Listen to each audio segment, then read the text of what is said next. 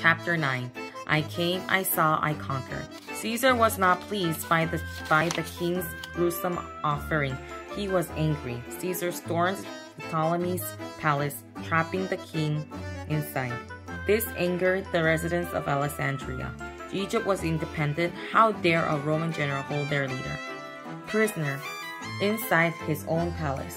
Deadly riots broke out. But Caesar wouldn't leave until Egypt's civil war was settled. A king as wealthy and powerful as Egypt could be dangerous to Rome if it remained unstable. Caesar wished to settle the king and the queen's differences quickly. He sent for Cleopatra. Ptolemy's guard stopped her from meeting the Roman ruler. So one night, Cleopatra devised a plan. She had a servant deliver her to Caesar's room, wrapped up in a rug.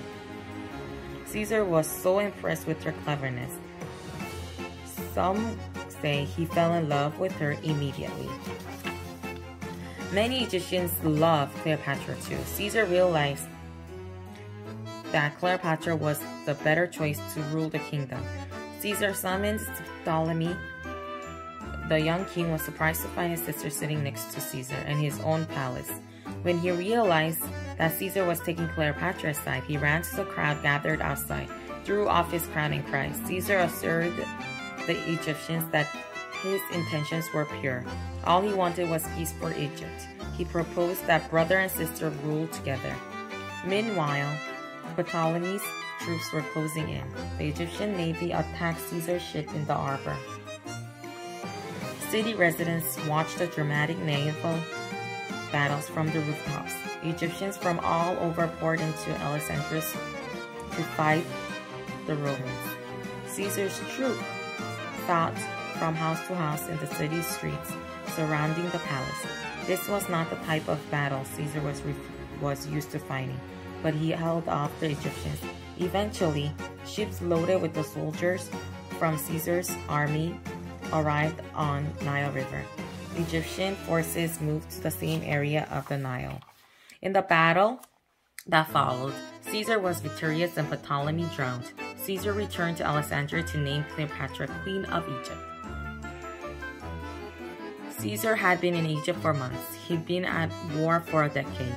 It was time for a vacation, so he and Cleopatra took a leisurely month-long cruise down the Nile.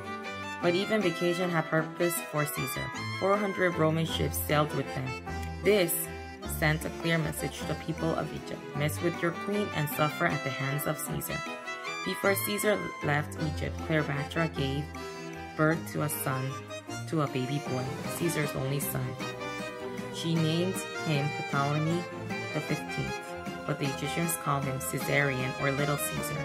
Caesar traveled through the Middle East on his way back to Rome, settling disputes, collecting payments, and putting down rebellions in the provinces along the way. After squashing one rebellion, he uttered a phrase that would become forever famous: Veni, Vidi, Vici. I came, I saw, I conquered. Once back in Rome, Caesar could finally repay his troops for their years of loyal service. They were given handsome bonuses and provided new land all around the republic. Caesar also appointed some of his old soldiers and tribal allies to the Senate. Lavish parades were organized for Caesar's homecoming. The Romans were amazed by the mountains of treasure and exotic animals from Caesar's conquest. No one in Rome had ever seen a giraffe before.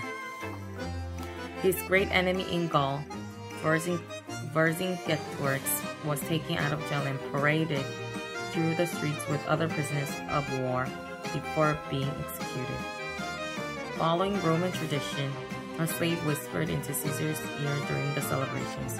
"Remember, you are mortal," he told the great ruler. Despite this, Caesar probably felt like a god after all he'd accomplished. He declared himself for dictator for 10 more years.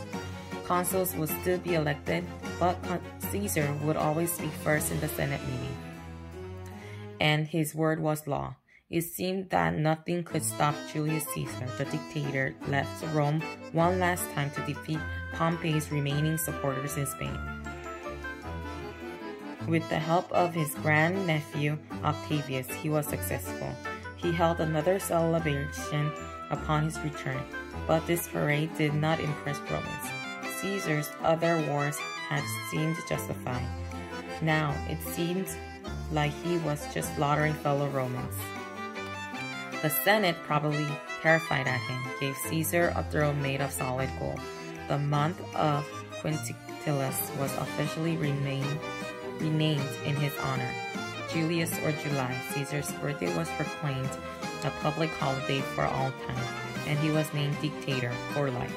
Julius Caesar once said, "The republic is nothing, just a name without substance or form." It appeared now that the Roman Republic, almost 500 years after his birth, was truly dying.